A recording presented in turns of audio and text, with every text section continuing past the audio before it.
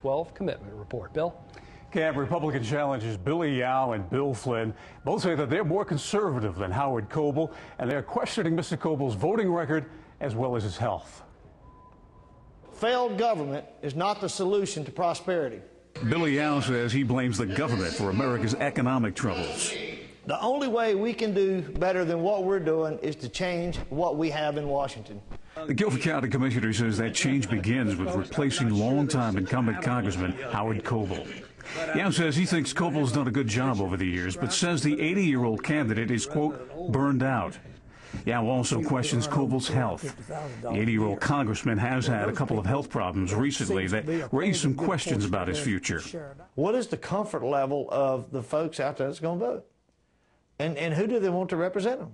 Do they want to take that chance and have the governor to appoint somebody? If, things were not to go well for him, which I wish him no bad luck. The days of go along to get along republicanism are killing us, and they are dead. They must be gone. Absolutely have to be gone. Tea Party candidate Bill Flynn never mentions Coble by name during his campaign speech in Greensboro, but makes it clear he's referring to Coble in an interview with WXI 12 News, noting the differences between himself and the incumbent. I think people can call themselves conservatives very easily, but really, what do they believe, and what is their agenda? The former radio personality says his proof comes from Coble's voting record. The current congressman, out of 35 debt ceiling increases, has voted yes on that 19 times. That's not a conservative, way of handling things. What is conservative, or more importantly in this race, who is the most conservative candidate? I think that I would be defined as the most conservative. Are you the most conservative candidate in this race?